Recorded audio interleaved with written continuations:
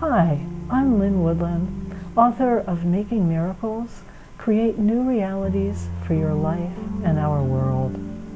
Welcome to my video blog, where every month I address a different piece of the journey of self-actualization as it relates to the month we're in.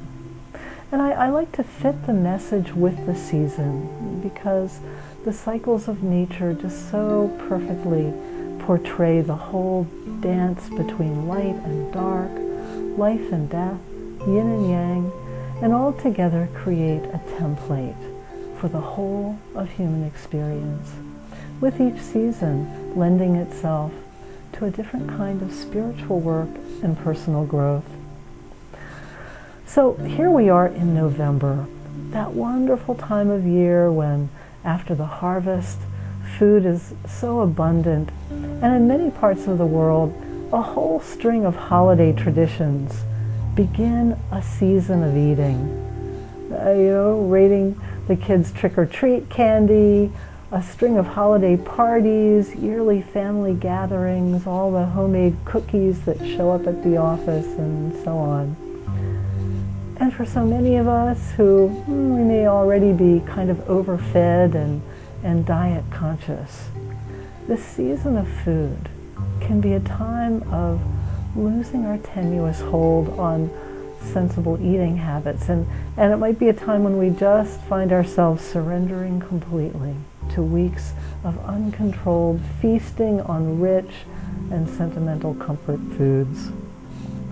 But Mom only makes this once a year, we tell ourselves, or it's only for the holidays. And then January comes and we wonder how that extra 10 pounds got there. So if you found that a little bit of cheating on sensible eating morphs into a month-long binge for you at holiday time, consider a whole different approach, an alternative to deprivation or binging that involves neither guilt nor denial, one that actually results in more eating pleasure, much more so than simply eating everything in sight. The secret has to do with replacing quantity with quality, and autopilot eating habits with an extra measure of attentiveness. Conscious eating is all about waking up our taste buds to every sensory delight so that we don't miss even a second's worth of enjoyment by simply falling into unconscious eating habits.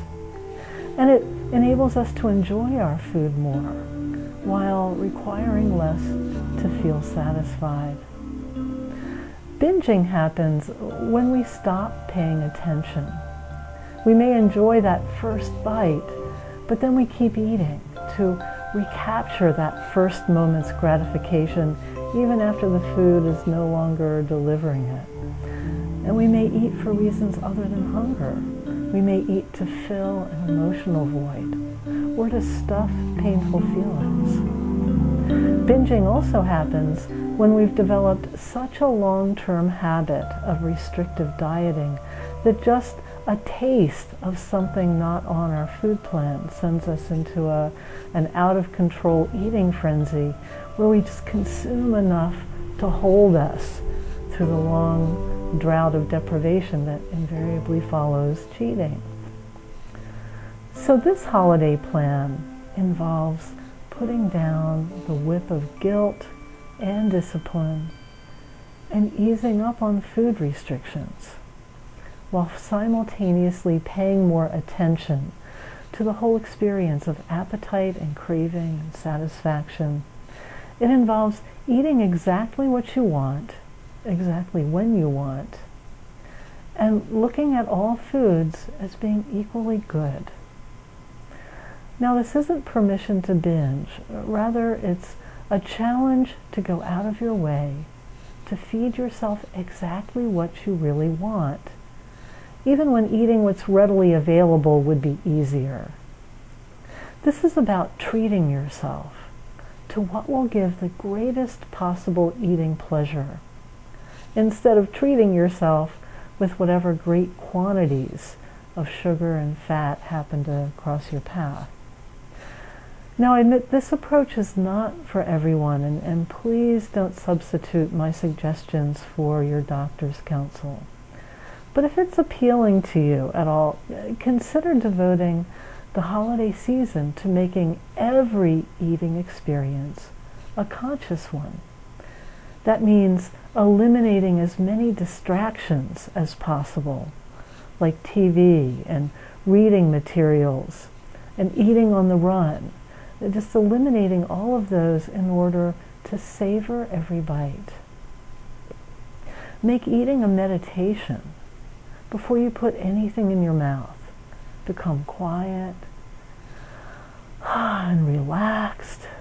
Take a few deep breaths and say to yourself, everything I eat turns to health and beauty. You can even do this at the holiday table with friends and family, especially with family, where the temptation may be strong to stuff down childhood feelings with a second helping of pie. Disconnecting a bit inwardly and putting your attention on the food, on your body, on your nourishment, and on your experience of pleasure can help break the knee-jerk habit to stuff family feelings with food. And as you take a moment to be with your food before you consume it, picture it being easily assimilated by your body and turning into health and beauty. And then eat slowly, paying close attention as you chew and swallow. And stop the minute you feel the first sensation of fullness. And if you're full but you just can't stand the thought of leaving all that yummy food on your plate, ask for a doggy bag. And after you finish eating, just sit quietly for a moment. Relax. Take some more deep breaths. And imagine a feeling of comfortable fullness and lightness in your body. Imagine that your stomach is filled, not just with food, but with peace and a well-being that radiates soothing sensations throughout your body. And then don't eat again until you feel the first sensation of hunger. Then eat immediately, but again only until you feel the first sensation of fullness. And pay attention as you eat, chew well, and really notice how food feels in your stomach. Really notice what the sensation of fullness is like, what the sensation of hunger is like. And every time you feel hunger, ask yourself what food you most crave. And feed yourself the food or foods that are just what you want. You may find yourself craving previously forbidden foods at first, just because enforced restriction can in and of itself create cravings. We start to crave whatever has been denied. But as you eat consciously in this way, you're likely to find yourself satisfied with much less. And as you eat consciously but not restrictively, you may also be surprised by your cravings, becoming more and more balanced. In fact, I once saw a perpetually dieting and vegetable-phobic woman who equated anything green with cruel punishment astonish herself by craving salad after just 3 days of giving herself permission to eat whatever she wanted. So if you're tempted to binge, create a healing ritual around eating one of your favorite foods.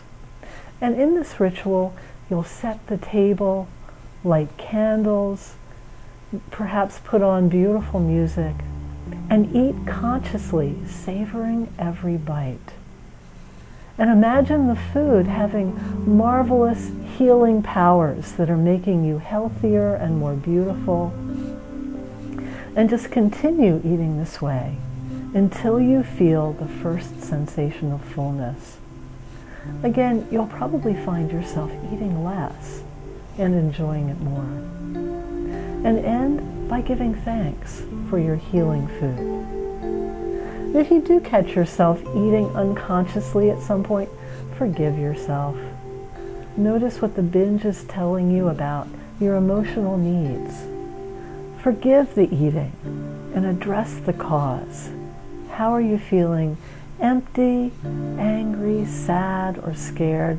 And what can you do about it? After all, the holidays, with all their frenetic activity and social obligations and childhood associations, are prime time for exacerbating emotional eating. And as you make a commitment to conscious eating, also make a commitment to self-care. Make a list of other things you can do to nurture and soothe yourself that don't involve food. And give yourself time to do them, especially when the urge to overeat arises.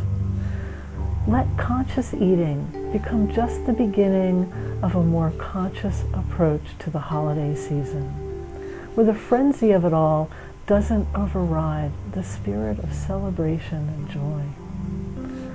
So I'd love to hear your comments, and you can always write to me at lynn@lynnwoodland.com, and I'll do my best to respond.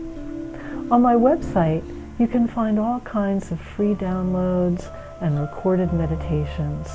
And there's a place where you can leave a request for free distance healing and a number of other resources. And for a deeper dive into this kind of work, check out my year-long Miracles course, a comprehensive program of online materials, live webinars, one-to-one coaching, all for living a miraculous life. So until next month, namaste.